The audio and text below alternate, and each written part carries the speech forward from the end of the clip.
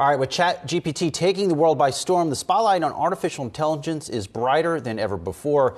What exactly is the scope of AI, and what are the implications that lie ahead? Here to discuss is Erik Brynjolfsson, Stanford Digital Economy Lab Director. Good morning to you. Before we even get too deep down this rabbit hole, what is the difference? What is making this crop of AI different than in years past? And how does it compare to, let's say, even an algorithm? I think there's a lot of confusion out there.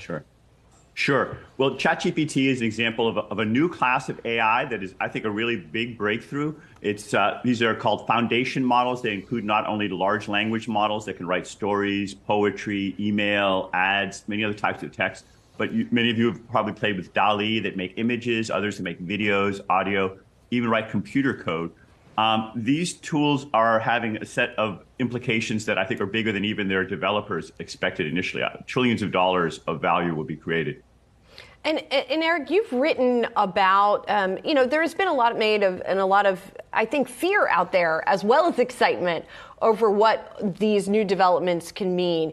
You've written about what you call the Turing trap, one of the potential things that we need to watch out for. Can you explain that to people?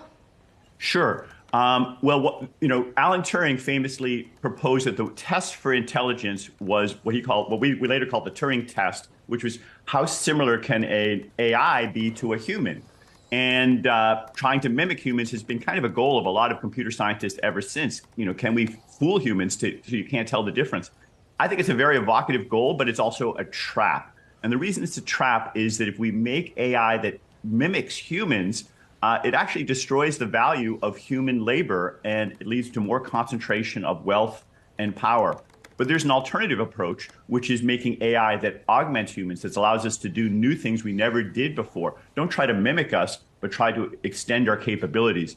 AI that does that is more likely to lead to a flourishing of wealth and more widely shared prosperity. So where the industry is going now, which of these things is the goal? In other words, do you think that some of the goals are sort of on the wrong path right now? They sometimes are, although I'm actually pretty optimistic. I've seen lots of good uses of these tools to even enhance invention and innovation. People are using them to invent new compounds. I was talking to a colleague, and one of his grad students had written up a research proposal, and he couldn't quite make sense of it. And then he ran it through ChatGPT, and he said, that's what she was trying to say. And he showed it to her. He said, yeah, that's what I was trying to say. I think there's a lot of people who have some brilliant ideas. They have trouble expressing them, and these tools can be used to help make it more possible for others to get what they're trying to say.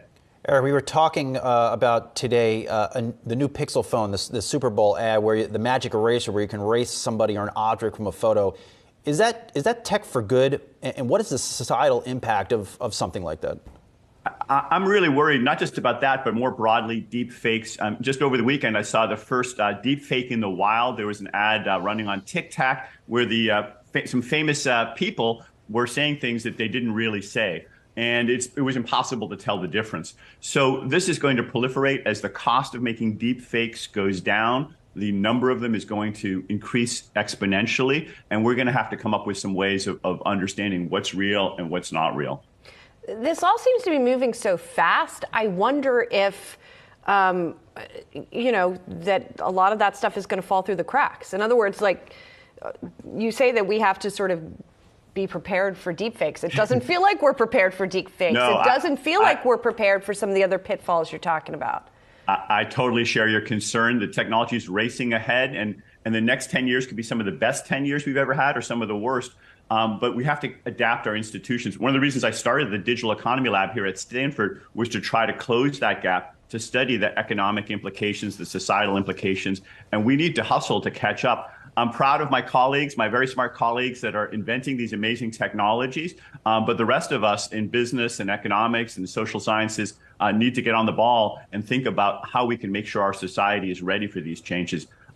If we do it right, I do think that we're going to have unprecedented productivity and growth, and we can have shared prosperity, but it's far from inevitable.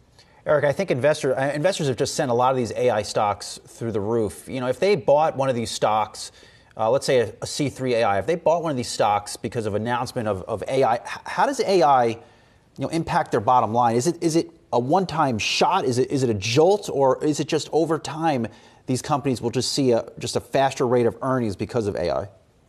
Well, we're in very early days. I mean, there's been a one-time shock, but then there's going to be another one-time shock and more shocks coming in the pipeline. I already know that there are new versions of these large language models that are set to be released shortly that are dramatically better even than the ones we've already seen. They're being used in lots of other applications. So we're like in the first inning of this, and the winners right now may or may not be able to extend their lead. It may be that a whole different set are going to emerge. I see a lot of turbulence.